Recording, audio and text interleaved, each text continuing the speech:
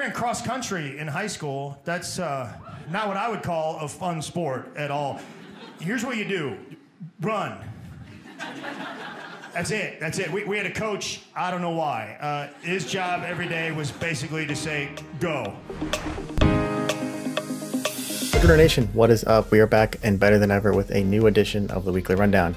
I'm your host, John Dolovecki. And I'm the better host, Wesley Harden. Ridge Runner Nation, we need your help. We need to get John a superlative. Obviously, Michael Owen is the faster host. I'm the better host, but John just can't be your host. That's just unacceptable. Drop a comment with a superlative for John. Nevertheless, what are we talking about this week, John? All right, this week on the show, we have results from the Pistol Ultra virtual run, Gabe Rainwater's fastest 100 miler, John Kelly's self-hosted Barkley Marathon, and more. We'll also take a look at all of your amazing activities on the world of Strava. And with further ado, let's get started with the legend known as Mr. Paul Barty. Paul Barty was back in action again this week, which is absolutely zero surprise to anyone as he completed the weekly half marathon again. Barty said that running will probably be the only thing that is normal this week in life. Boy, was he right. Running is currently the one aspect that almost feels normal. Thanks for the positive words, Barty. We'll see you next week. The Pistol Ultra Run, which normally takes place in Alcoa, Tennessee, turned into a virtual race this past weekend. This race started in 2013 and has distances from 50K all the way up to 100 miles. If that isn't enough for you, they also have a double barrel option where runners can choose to do a 50K and 50 miler back-to-back, or a 100K and 50 mile combo, or the infamous 100 mile, 50 mile combo, which is just absolutely wild. Normally runners are greeted to aid stations that look like this throughout the race. Are you feeling lucky? Virtual results have yet to be posted at the time of recording, but I think it is safe to assume that these runners have accomplished some epic feats this weekend. Congrats to everyone who took part in the virtual Pistol Ultra Run this year.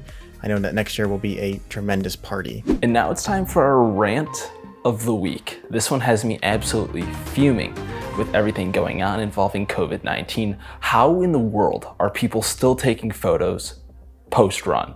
At the time of this recording, Ohio enacted a stay-at-home order, and other states will soon be following suit.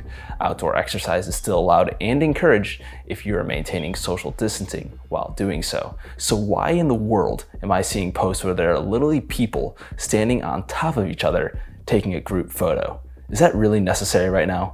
I know that runners think that they are invincible to everything, and especially out on the trail, but this is absolutely reckless behavior, and I encourage everyone who did this to take a look in the mirror and ask, is it really worth it? I'm going to hope that the answer is no, but if for some reason you just can't live without your precious post-run photos with the same 5 people you run with every single week, then take an individual photo of everyone in the group by themselves, DM them to us, and I will Photoshop everyone together and send it back within 1 to 2 business days.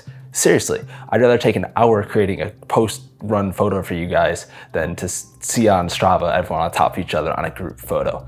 Let's all strive to be better than this moving forward. End rant.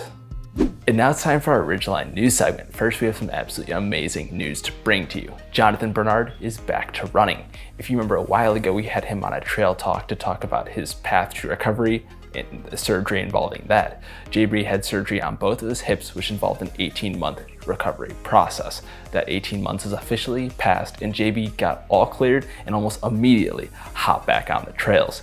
JB, we are excited for you, and we're glad that you're running again. I'm excited for you to hopefully run Cascade Crest next year.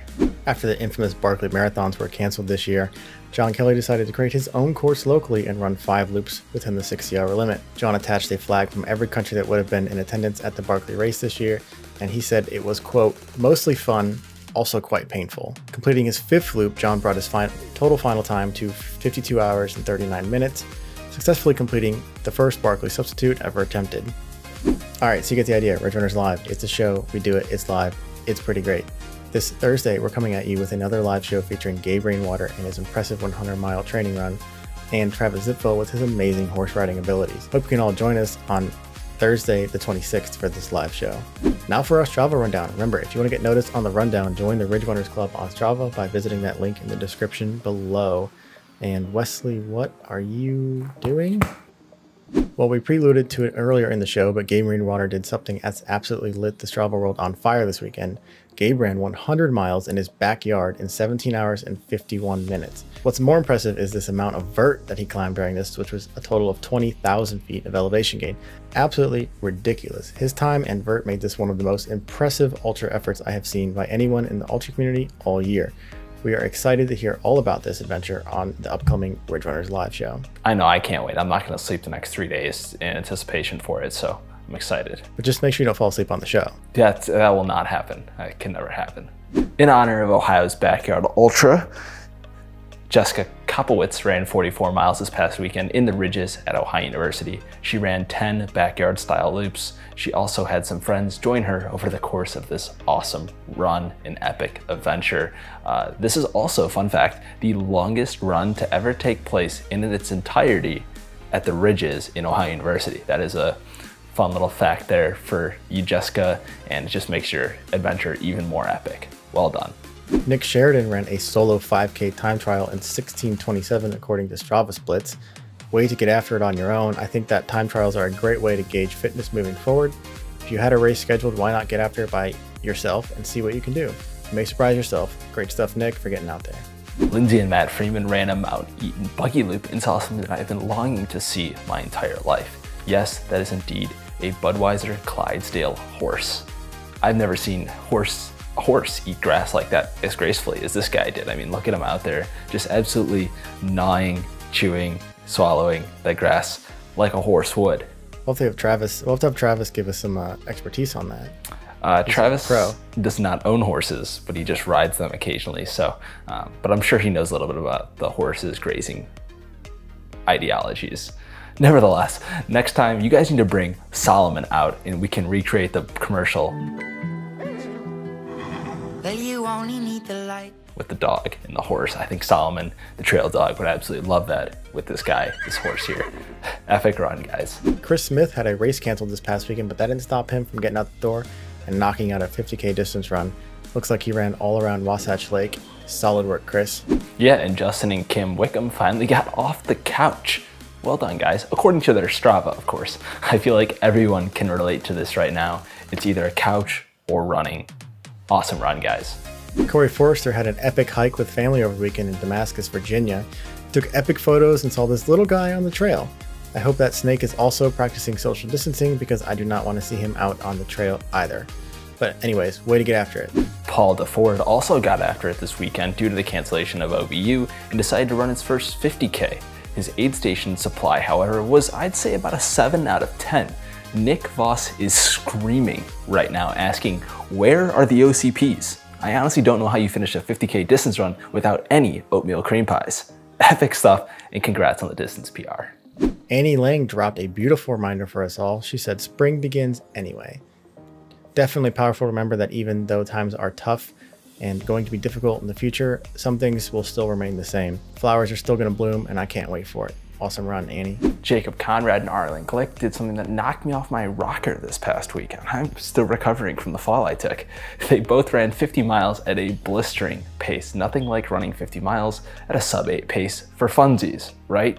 These two men are on another level. Great work, guys. Chadwick Robinson and Tim Crow took to Mohican State Park over the weekend and knocked out 38 miles. If you don't follow Chadwick on Strava, you need to, just so you can see all the epic photos and comments. Glad to see you guys are still getting after it and enjoying the nice weather. Shane Early took some of the best photos of the week during his run at the Hocking Hills State Park. It must have been eerie to see this place so empty. It also had to be super magical to have it all to yourself. Great work, Shane. And with that, thanks for tuning into this week's rundown from the Ridge Runners. Be sure to check back next week to stay updated on all things trail and ultra, mostly east of the Mississippi. Except for Nick Voss. Except for Nick Voss. In addition, subscribe to our YouTube channel, hit that bell below if you would like to be notified every time we release a new video. If you enjoy our shows, give it a share. Also hit that like button along the way. We greatly appreciate it. I'm your host, John Dolovacki. And I'm your better host, Wesley Harton. And we'll see you next week on the Weekly Rundown.